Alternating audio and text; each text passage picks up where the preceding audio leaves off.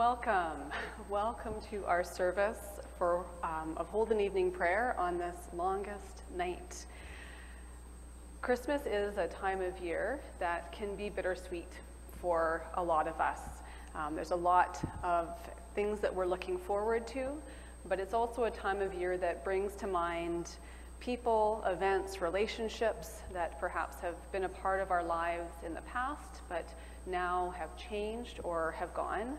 And sometimes we can feel extra lonely, I think, at this time of year, because if we're feeling that way, it doesn't always match up with what it seems like we're expected to feel.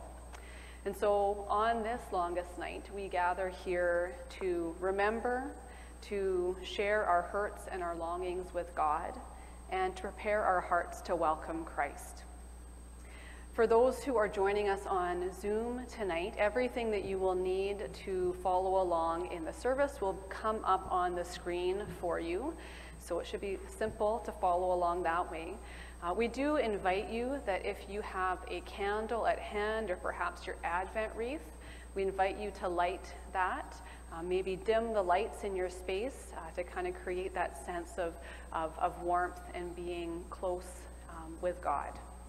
For those of us here in the building, you will need a copy of the Holden Evening Prayer, you will need a hymnal, and also this little half sheet that I think people were getting that when they came in, that has our 2 scripture readings as well as the candle lighting prayers.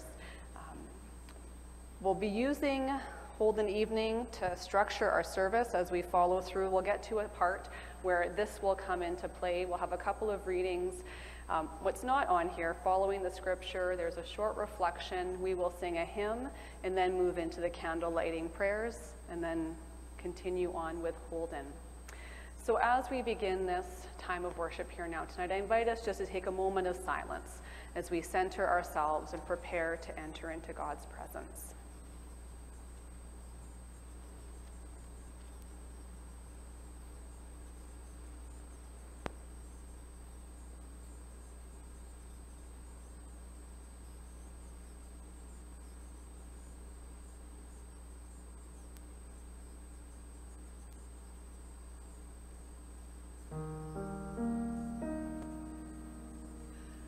Jesus Christ, you are the light of the world, the light no darkness can overcome. Stay with us now, for it is evening, and the day is almost over.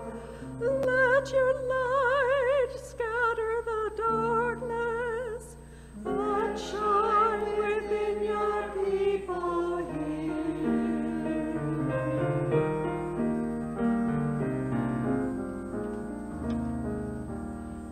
Joyous light of heavenly glory, loud and glow of God's own face, you who sing creation's story, shine on every land and race. Now as the evening falls around us, we shall raise our songs to you.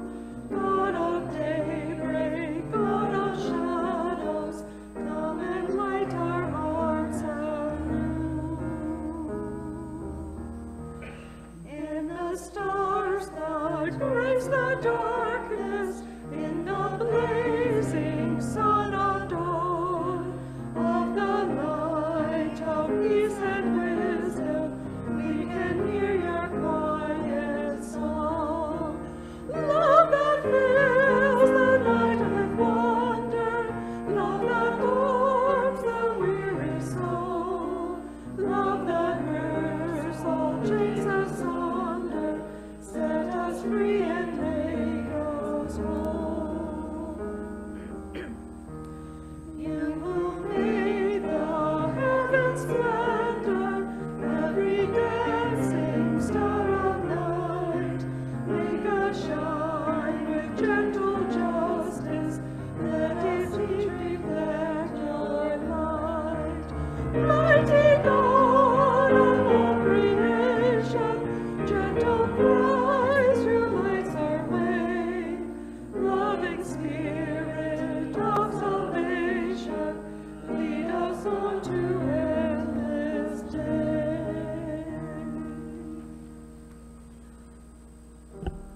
May God be with you all, and also with you. Let us sing our thanks to God. It is right to give God thanks and praise. Blessed are you, Creator of the universe. From old you have led your people by night and day. May the light of your Christ make our darkness bright. For your word and your presence are the light of our pathways, and you are the light and life of all creation.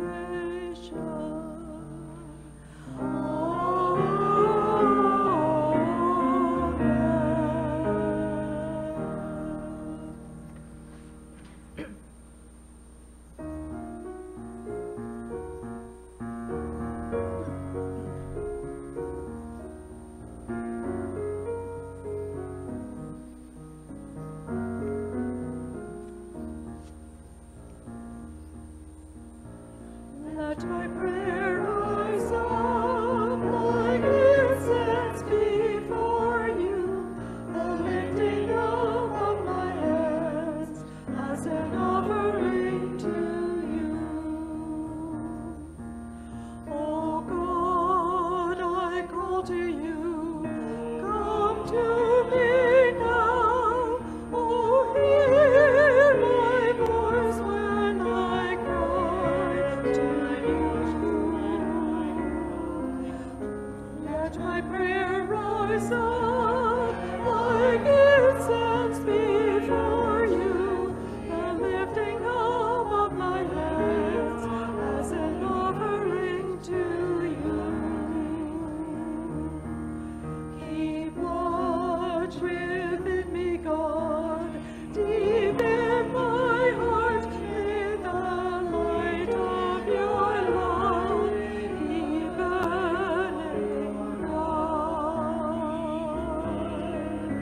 Let my prayer rise up like incense before you, the lifting up of my hands as an offering to you. All praise to the God of all, Creator of life. All praise be to Christ and the Spirit of love. Let my prayer rise up like incense before you, the lifting up of my hands as an offering to you.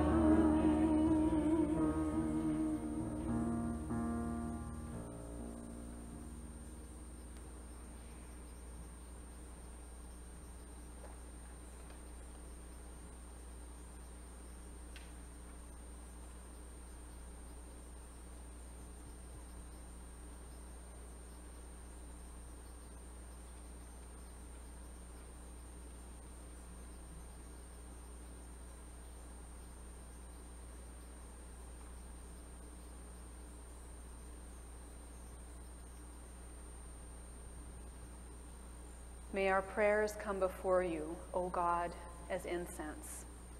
And may your presence surround and fill us, so that in union with all creation, we might sing your praise and your love in our lives.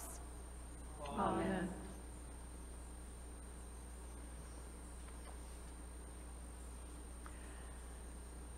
A reading from Genesis.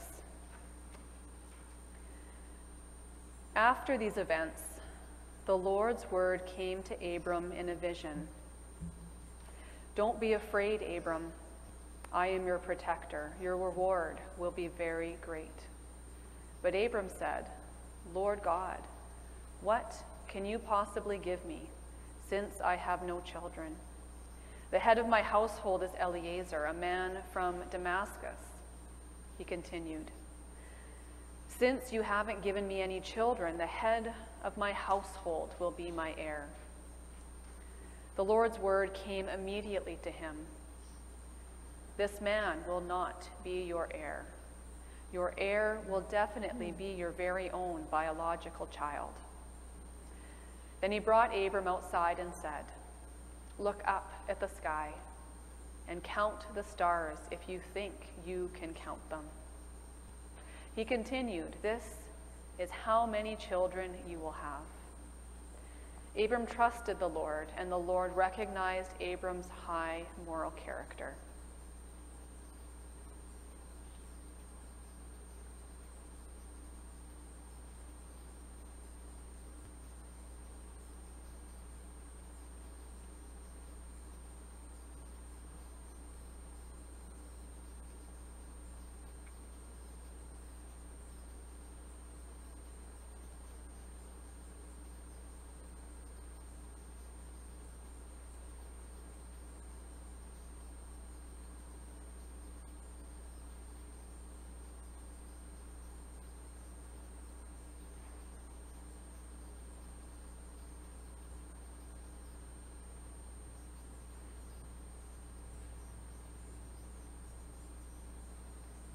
And a reading from Revelation. Then the angel showed me the river of life-giving water, shining like crystal, flowing from the throne of God and the Lamb through the middle of the city's main street. On each side of the river is the tree of life, which produces 12 crops of fruit, bearing its fruit each month. The tree's leaves are for the healing of the nations.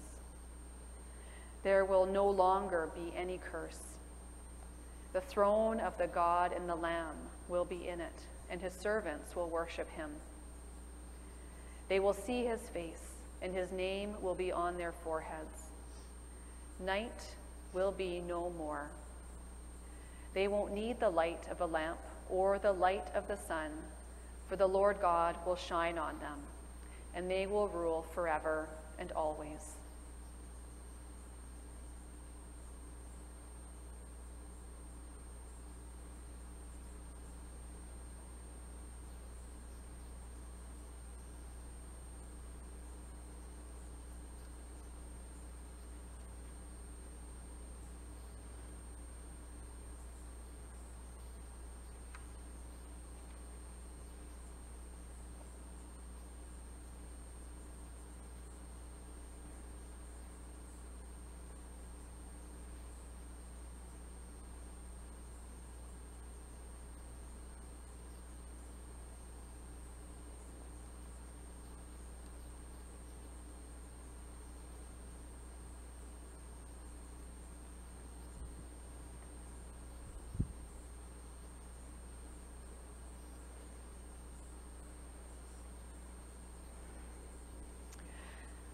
I think because Christmas is a season with so many traditions that it is naturally a nostalgic time of year. It's a time, because we're thinking about these traditions, that brings to mind people or places who were special to us, those who are perhaps still with us, but many who have gone, things that have changed in our lives. I think for us too, as we continue to navigate our way out of this pandemic, as it feels like maybe we're getting to catch our breath a little bit, we're still realizing, I think, being faced with how much we really have lost. And 2022 has not been an easy year, financially, socially, environmentally. We know a lot of folks are struggling to make ends meet. We know that so many of us, and I think especially our younger generations and even our children and youth, are really struggling with mental health, struggling with anxiety, especially just made that much more pressing and present because of the pandemic, right? We're all holding a lot. Today, December 21st, is the winter solstice. And that means that tonight is the longest night of the year in the Northern Hemisphere. Today we had the least amount of daylight. Tonight we'll have the most amount of darkness of all of 2022. And so when we were thinking about having a service like this, it was intentional choosing this night. This is a service that sometimes goes by the name of Blue Christmas, Quiet Christmas. These kinds of services are meant to offer a more quiet, reflective space that gives that opportunity to recognize how this time of year can be difficult for many of us, or at the very least, for many of us, it's complicated, right? It's a mix of a bunch of things, a bunch of feelings. Christmas is the season of good cheer, and if we don't feel that way, we can feel a real disconnect with what's going on around us. We might start to wonder if maybe something is wrong with us when we're struggling to be cheerful. The truth is, it is okay not to be cheerful all the time. I don't think it's possible to be cheerful all of the time because there's a lot that happens in life that isn't cheery. And so as we are gathered on this longest night, in this time to honor and give space to the whole breadth of emotions that we might feel at this time of year, and especially those ones that don't match up with the festivities of this season. Grief, worry, hopelessness, anger, depression, loss, loneliness. We probably could add more to those, but these are some of those experiences and emotions that when we feel them, we often connect to images like darkness or shadow, right? These are the not nice feelings, the ones we'd rather not experience if it was up to us. And so it's not uncommon to call these the shadow or the dark emotions, because when we feel them, it's often that sense of feeling lost or disoriented, disconnected from others, from God, sometimes even from ourselves. And there's a long history of dark and light being used in religion to speak about evil and good, right? Dark being connected to evil most often, and light with good. And something that I am so thankful for, and just for me, it's been something I've noticed in the last couple of years even, that a lot of scholars, and it's especially those scholars who are Black or people of color, are starting to challenge that binary of dark being evil and light being good. And they draw our attention to the gift and the goodness that can also be found, and that is also found in darkness. In the Bible, while dark is often used as a metaphor for evil or unbelief, it's also true that in the Bible, a lot of really important things happen at night, that God does a lot of work in the darkness. Like that promise God made to Abram in the night sky. At that particular moment in his life, Abram really was in the dark. Of course, literally, right? This happened at nighttime, but very much spiritually as well. He and Sarah, his wife Sarah, had been longing for a family for some time. God had already promised them that they would have a child. Time continues to pass, and that promise has not yet come to be. Still, they are longing for that child. And so this is a moment where Abram is struggling to keep faith. So God shows up again, repeating that promise. God takes him out of the tent, has him look up at the night sky, filled with all those stars. And if you've ever had the chance, and I hope you have, to see a night sky when you're far away from the city lights, you know how awesome, how humbling, how dizzying it can be looking up at all of those stars in that dark, inky sky. There are far too many stars to count, and if you try, you do really start to lose a sense of even your orientation. God takes Abram out into the night to look up at the sky and promises that one day his descendants will be as numerous as those stars in the sky. It is such a beautiful promise in the darkest of nights. So this is a story I love. It's one that I come back to a lot. And then I always have to remind myself that it took God 25 years to make good on this promise to Abram. It didn't happen even shortly after this night. 25 years of waiting and longing for this promise to be fulfilled. 25 years of doubting whether that might actually come to be. So I think that Abram and Sarah are especially good companions for those of us who feel as though we've been wandering in the dark for too long. Darkness and night can be uncomfortable or frightening places for us to be. Darkness does have that power to make us feel scared and alone. I think a lot of us really rely on electricity, on our lights at nighttime to break some of that darkness for us. But we are promised that no matter how we are feeling, that God is with us. We are assured that nowhere is too dark, nowhere is too desolate for God to venture.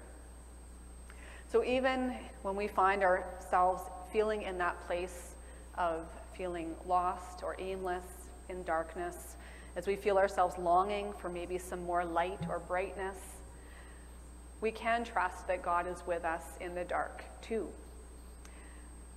Like a baby in the warm darkness of its mother's womb, even in the darkness of our lives, we are held in God's tender and loving embrace. And so on this longest night, as we gather in the darkness, we take heart in these promises that even in darkness, and I might say especially in the darkness, that God is with us, holding us tight. Amen. So I will invite us to sing together hymn number 295, 295, of the Father's Love Begotten.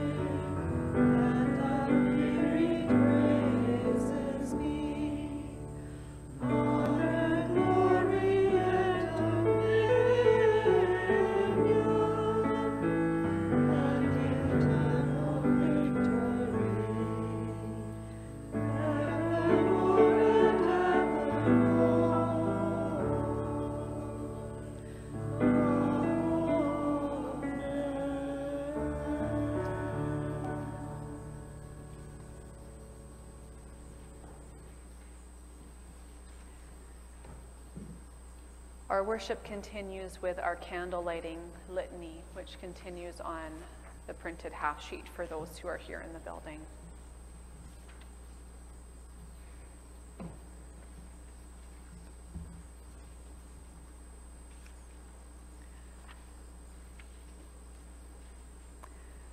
We light our first candle for those who have died.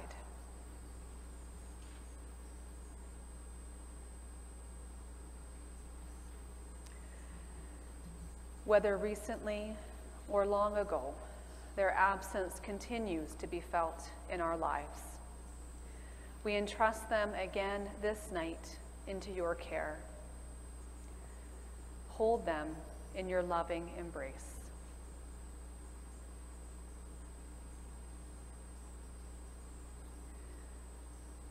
We also entrust our hurting hearts into your loving care. May you make something beautiful and meaningful and lasting of the love these dear ones have left behind. May their memory forever be a blessing. Amen.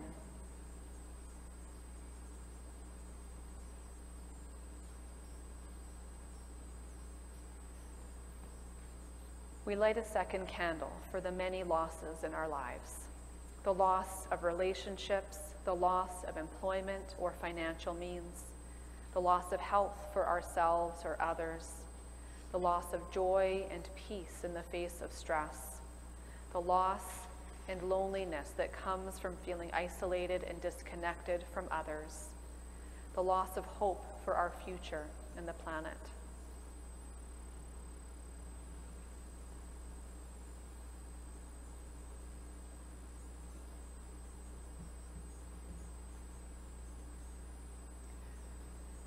Often the pain of these things is too much to bear or speak aloud. But this night, we bravely take a moment to name these losses to you, either aloud or silently in our hearts.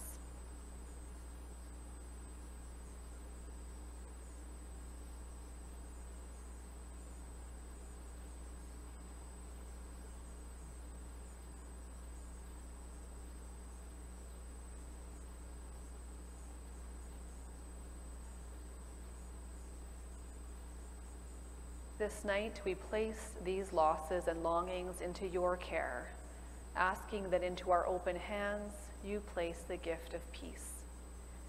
Transform our pain into peace and our longings into hope.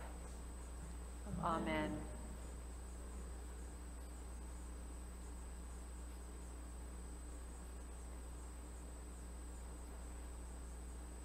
We light a third candle for all those who are experiencing a loss of direction in life, including ourselves.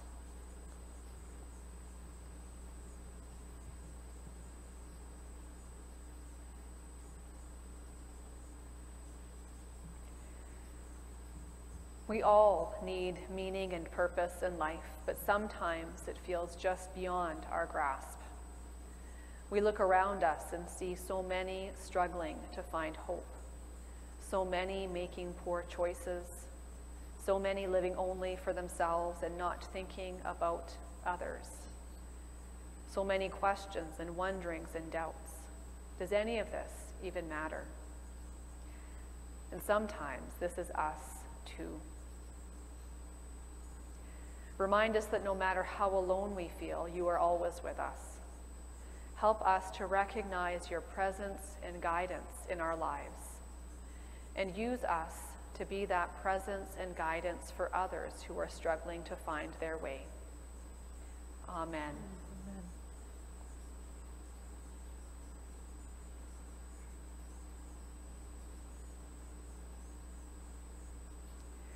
We light a final candle as a symbol of the hope we have in you.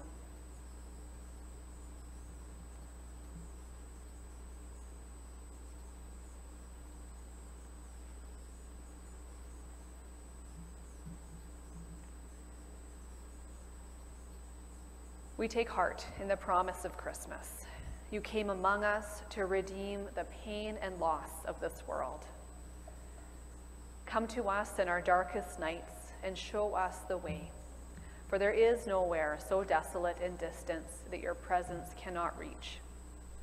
Your love for us and for this world is so profound, unending, and unconditional that nothing can separate us from you, which is why we join our voices to proclaim, the light shines in the darkness, and the darkness has not overcome it.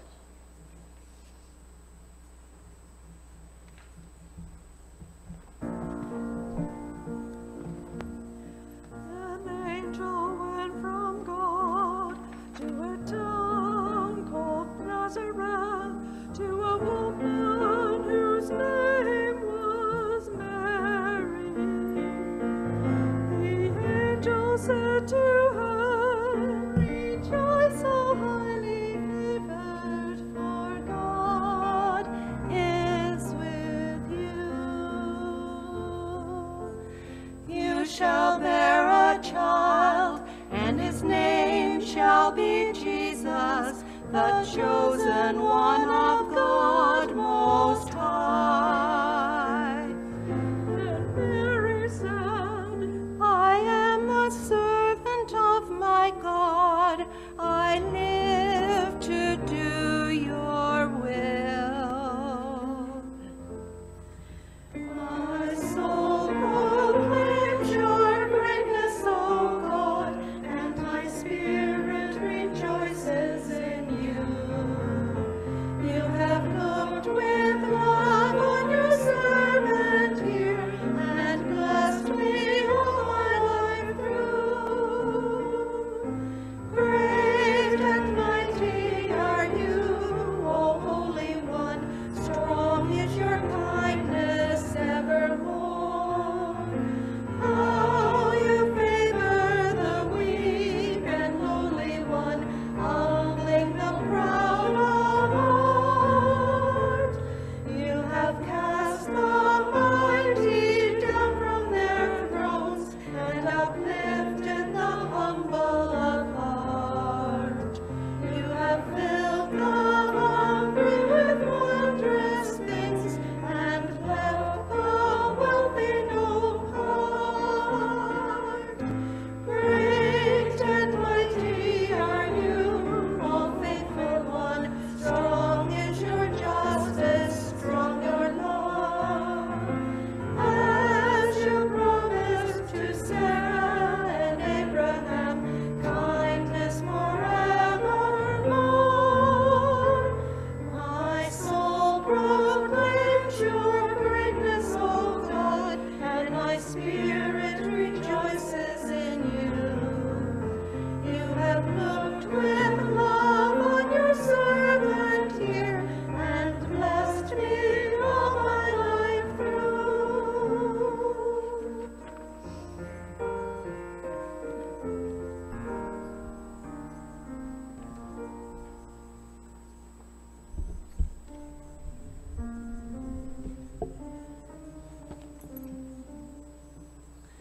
God of mercy, hold us in love.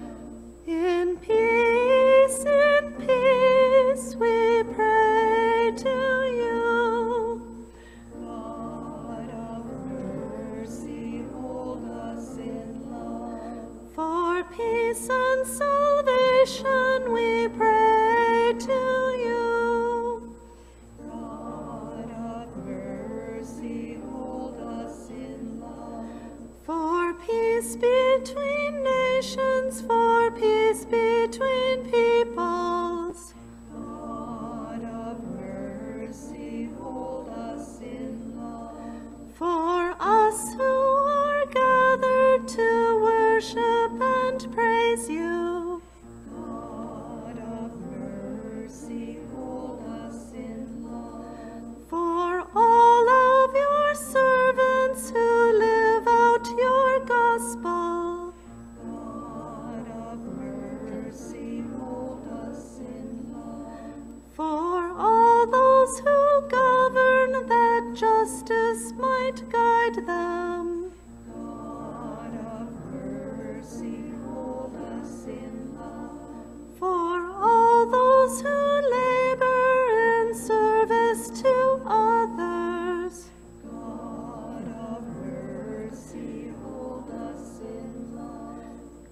plant weather that nourishes all of creation. God of mercy, hold us in love. Keep watch on our loved ones and keep us from danger. God of mercy, hold us in love. For all the beloved who rest in your mercy. God of mercy, hold us in love. Help us, comfort us all of our days. Keep us, hold us, gracious God.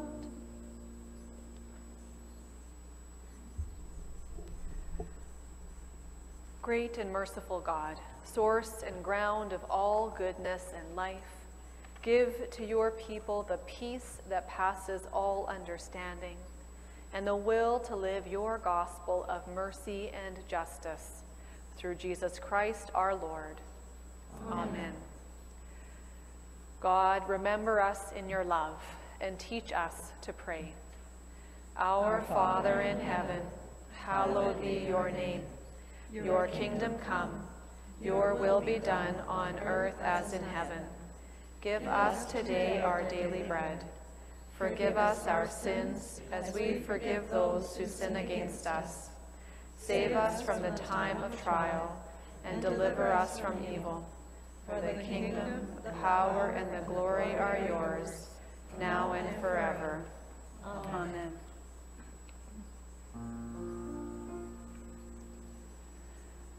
Let us bless our God. Praise and thanks to you. May God, Creator, bless us and keep us. May Christ be ever light for our lives. May the Spirit of love be our guide and path for all of our days.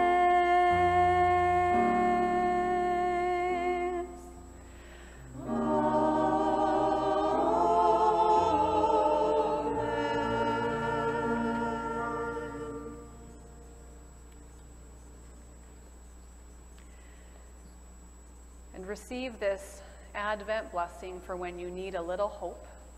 That's written by Kate Bowler and Jessica Ritchie.